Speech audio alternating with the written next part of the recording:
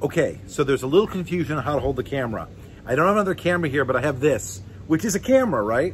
So imagine I'm holding this camera and there's the camera lens, and I do the standard panorama thing where I go da da da da da da da da da da da da.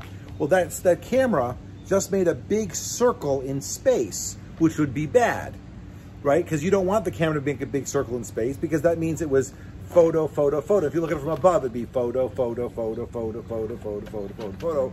So I made a circle, but I made a little spinny circle, but the camera made a nice big circle.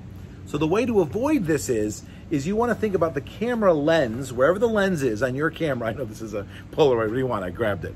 Wherever the camera lens is, imagine there's a pole running right underneath the lens, not the body, the lens. So if your lens is off to the right, it would be here. If right to left, it'd be here. But wherever that lens is, then you're going to take a photo, and I want you to watch me. I'm going to go photo, photo, photo, photo, photo, photo, photo, photo, photo, photo, photo. And this camera, that invisible line right to the ground, the camera never left that line. The camera rotated. So I made a circle around the camera, but the camera literally only spun in space.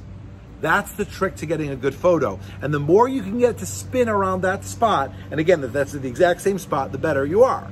Now in the part where I was tilting up or down, it would be tilting up and then literally tilted up, spinning around that way, or tilting down, spinning around that way. But each and every time, I would be literally walking around the camera as if the camera was literally over a point in space. That's the trick.